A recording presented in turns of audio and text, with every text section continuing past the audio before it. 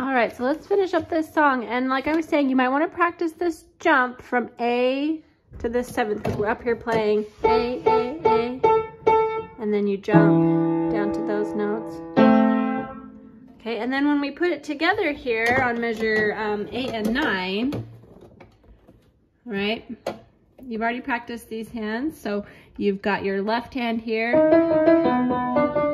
and your right hand is on G sharp and B. Oops.